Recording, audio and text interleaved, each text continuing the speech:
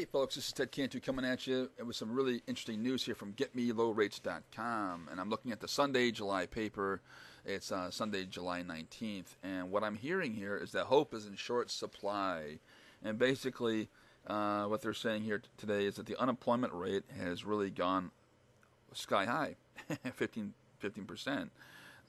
This hasn't happened since 1982. So this is some bad news here for our wonderful state of Michigan, and it's going to be a difficult time to kind of stay afloat here because this hasn't happened since the early 80s, and small business owners will actually feel the credit squeeze too. So these are some of the headlines here in our Detroit paper. Now I want to share with you some good news.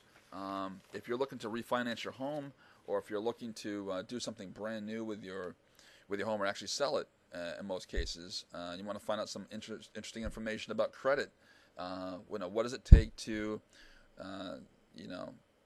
either move out of your property or fix up your property or sell your property? You want to go to GetMeLowRates.com, and you can actually get automated answers there. Depending on how honest you are, you got to plug in some really good information so our database can do its magic and figure out how much you're qualified for.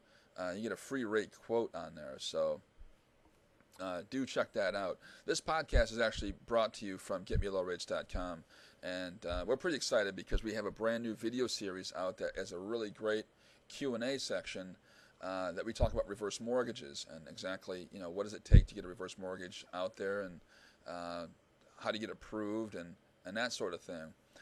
So that's really, really great.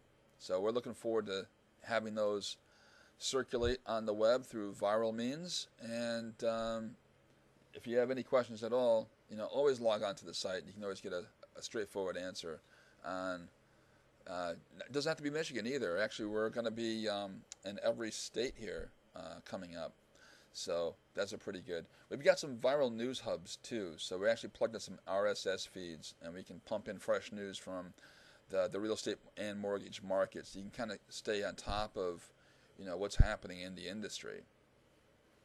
I'm Ted Cantu. I want to thank you for listening, and I will see you online.